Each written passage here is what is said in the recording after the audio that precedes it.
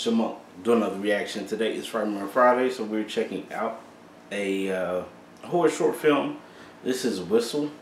Once you check this out, this is uploaded by Super Freak Media's channel. Check them out in the descriptions below. I believe I've done some reactions for them before, so yeah. We'll see exactly what is going on with this one. So let's go ahead and check this out, see exactly how this goes.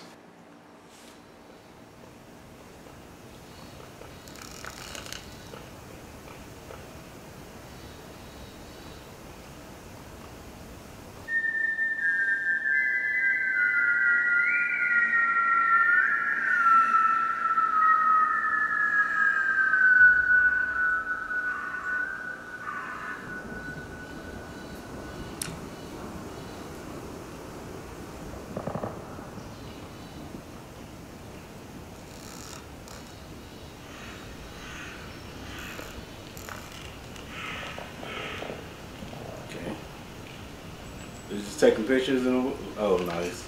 I don't know why I thought that was a camera. Oh, it is a camera.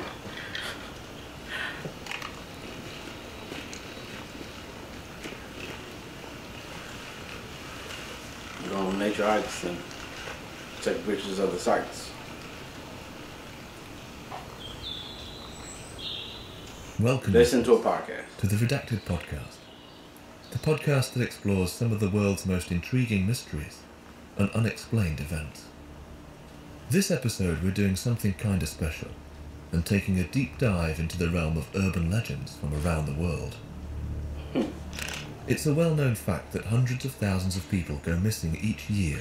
What type of wisdom at the end that you're able to kick things off, listen to a we have a figure of podcast folklore that feeds into this phenomenon, and take originating pictures without from worrying Europe. about what could be coming at you? Although most cases come from England, France and Poland, there have been I'd be afraid to have documented headphones sightings as far as on going through the India, woods because y'all Russia, never know what like and the animals Appalachian or Blue Ridge creatures will come Forests out in the eastern United States. without you knowing that they're behind you, Tell around me, you. listeners, have you ever heard the legend of the Whistle?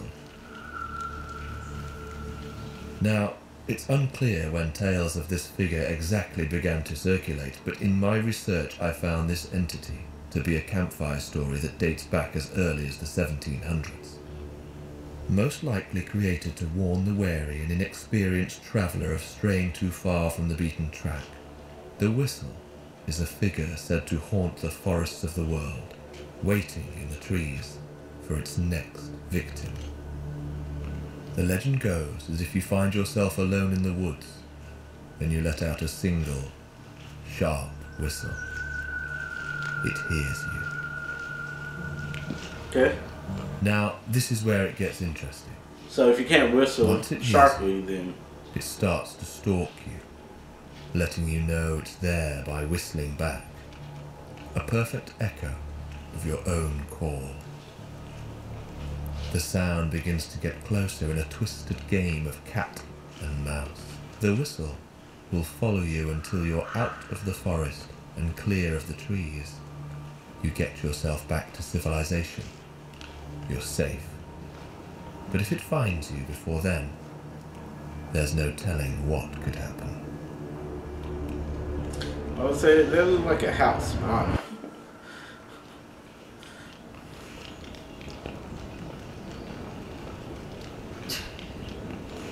What the hell?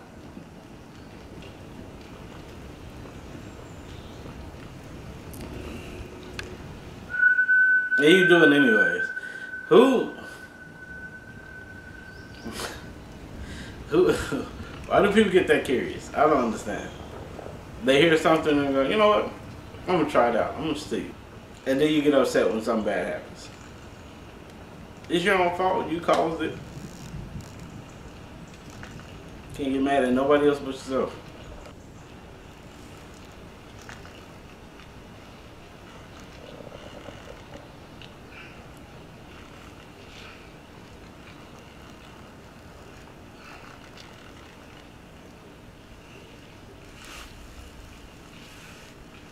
So, personally, I'm a bit of a skeptic on this one. It's probably nothing more than a trick of the mind when you're isolated in the wilderness, accompanied by an overactive imagination. Most people who have heard the legend of the Whistle experience nothing. Perhaps only the natural paranoia you might feel when you're walking in the woods alone. There are, however, those that swear they have encountered this entity. What I do find disturbing is that, from these accounts that you're about to hear, there are remarkable consistencies in the details of their stories. It looks human, but it isn't. It's pale. It's pale gray flesh. It's so pale. Almost white. It has no color. It's gold, like skeletal, and it's tall. Oh gosh. It's thin. It's skinny. It blends into the trees. That's why I didn't notice it at first. It just stands there and watches. I can feel it watching me. It's like it's waiting. It waits for you to look away and then it moves closer. You never see it move. Its eyes are sunken. Hollow somehow. Oh my gosh, It this has sounds the blackest eyes. The eyes big. Sunken. Like it's close to being. like I can picture exactly what they're talking about. What I'm picturing is It's not. pretending.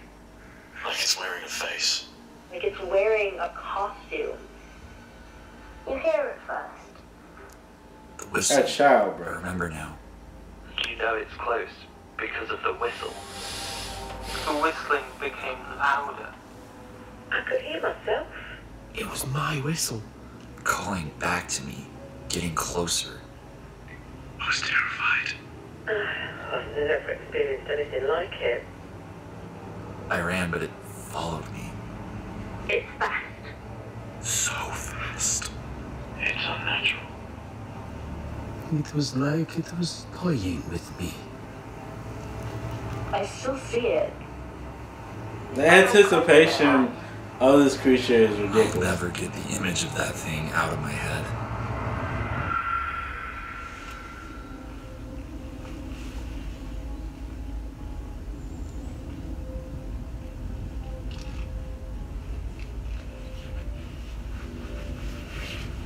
So we know it's human, like really skinny, pale, so you can barely see it in the woods. Will make sense. It's tall. It can blend in with the trees really well because it's skinny. It has sunken eyes, so it's like dark eyes because it's sunken. Yeah. So it seems scary as hell. But I like the fact they stated a mask. Because I was like, even if you're using like some type of mask and stuff for the character, you can kind of justify it with that.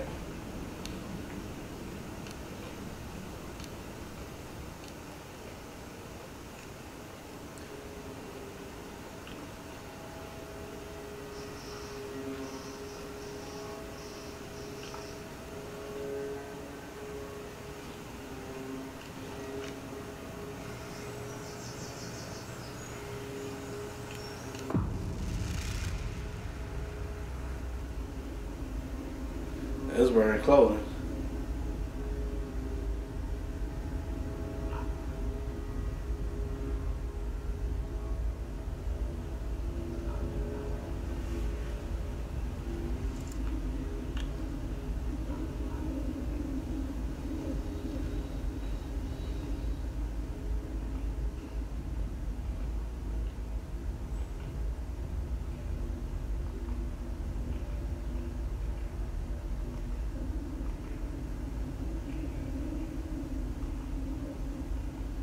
The anticipation, bro.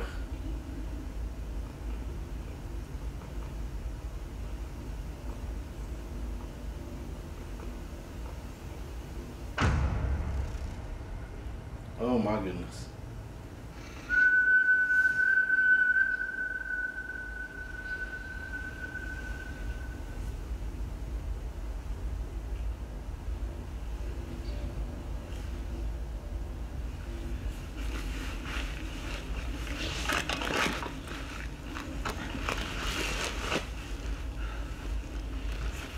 I wouldn't necessarily put away the camera, but it's best if you keep it moving.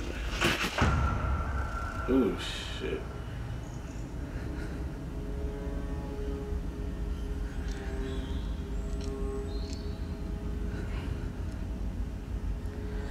Why are you just standing there looking at it? Move, bro. Move.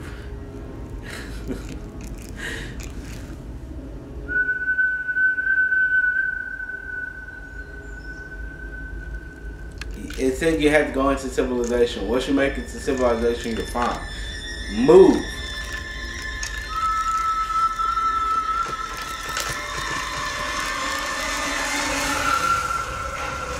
Here we go.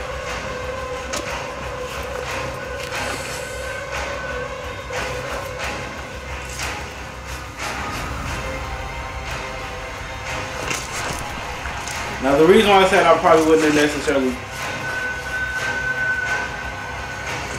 put the camera in the bag, I would have been trying to take pictures of it. Just in case, even if I lose the camera, someone comes across the camera, they can see exactly what I was doing, taking pictures, and see what is out there. But you done mess up your whole leg, now you bump. So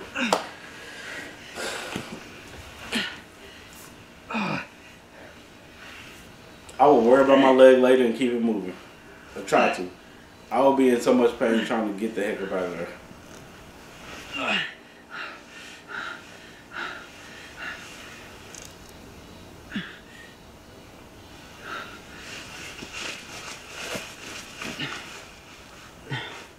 Phone crack. You are you're fucked, buddy.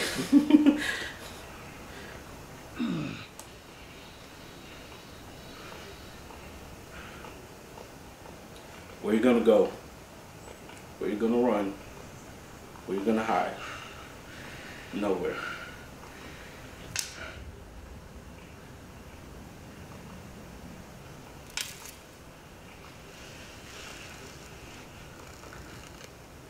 You gotta get up and get moving.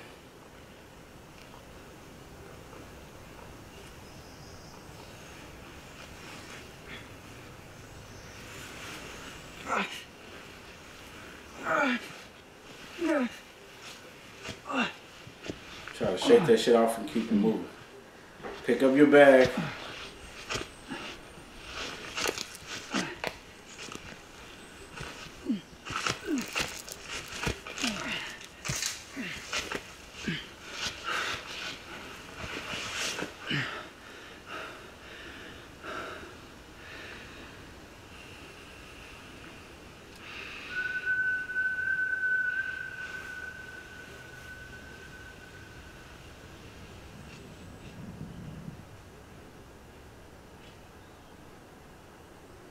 It's gonna be right there in front of you.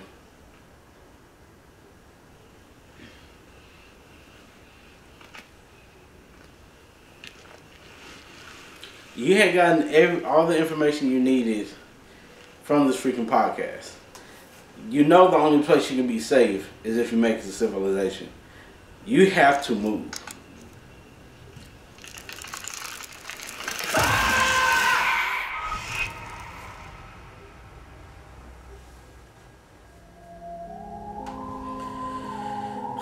Buddy.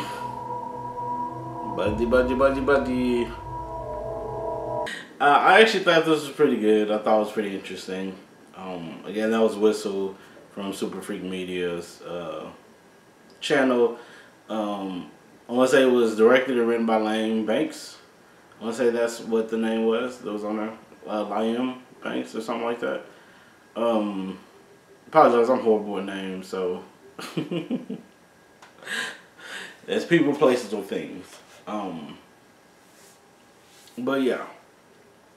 It was pretty good. I liked the podcast whole thing. I liked that they had different people on the podcast, even though one of the people's voices was the person, the podcast host, it sounded like. But yeah, I like that aspect of everything that was going for it. I like the whole idea of the whole Whistle thing and the whole story concept. I thought they did a good job with that. I would say as far as what the creature looked like, it didn't look like what I was thinking it would. No one too much, I have to re-watch it just to see, because I don't remember anyone mentioning like clothing as far as the creature having. Cause I know that it still seems skinny, it still worked into the aspect. But I was like, on most of the parts you can't really tell that it's pale, you just know what it's wearing is white. so the pale, the gray situation, I was like, I don't know if those situations without the cloth or they had seen it past the cloth, but the cloth would like knock down some of the things that I would describe it with. Yeah, it was still pretty good though. I did enjoy it. I thought the looks, the shots and stuff was pretty good. As far as the scare ratings, I would give it a 7. I was trying to think hard on it. I was like, the anticipation and stuff was there. The you know, the wait and the hold. Is this gonna be the shot type of deal? Where he comes out, jumps out. You get that at the end, but a lot of the anticipation on a couple of other shots I think kind of worked with getting you hyped for it, and then it doesn't happen. I think those worked out pretty nice. And then when it's just randomly there, you know, the freak out moments of what the character is gonna do, you know, it gets the audience more into wanting to verbalize, wanting to go, hey, like, what would they, like, they were putting themselves in the situation, hey, what will I do? Come on, bro, you got to do this, you know. So I do like that aspect of panic because it gives the audience the time to panic. So I'll give it about a 7 as far as the scare rating. But let me know what y'all think about it as far as just what scare ratings and stuff y'all give it. But yeah, let me know what y'all also think about it entirely, just not the scare rating, but the whole entire thing.